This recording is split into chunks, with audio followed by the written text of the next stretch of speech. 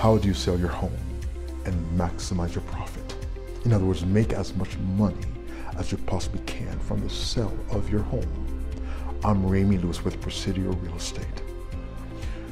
I would highly advise you to first meet with a realtor of choice, your real estate professional, about spending some money to renovate any area of your home before you do it. They'll give you an evaluation of your home that will give you a sense for the value that your home might bring on the market.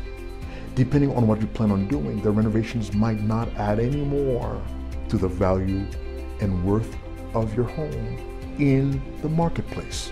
So you don't want to spend money that you're not going to get back. If you do decide to move forward with renovations, I would advise you to first think of the outside, the landscaping, maybe some fresh flowers, some touch-up paint in some areas. On the inside, the cabinetry, some of the components that are worn out, replacing them, the lighting fixtures, and maybe touching up the walls where there are holes or that require some painting. And finally, some of the components in the home, like the water heater, may need to be changed if it's worn out and old and it's absolutely decrepit.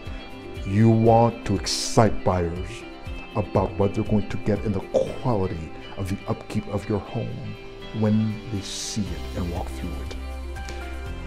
Give me a call, reach out, or visit me at utahresidence.com. I'm Ramy Lewis with Presidio Real Estate, and I am excited to be your trusted real estate advisor for life.